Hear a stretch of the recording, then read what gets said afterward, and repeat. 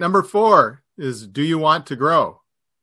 If you want to grow, you'll learn that nothing taxes your resources more than growth. Your cash is getting sucked up by an increasing amount of receivables, by inventory going up. You're maybe making capital expenditures. You're hiring additional people. You need more working capital. All that sucks up your cash. So if you do plan to grow in 2021, do you know how much cash you're going to need? Because the worst thing could happen is you get this thing going and get it rolling, and all of a sudden you run out of cash. That's so good.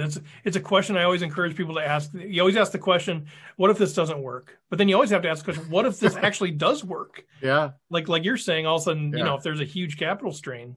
Right. And this is not anything to be afraid of at all, because banks love to lend to growing companies. Yeah. They love to. They'll lend on receivables, on inventory, on capital expenditures. They'll even lend on cash flow.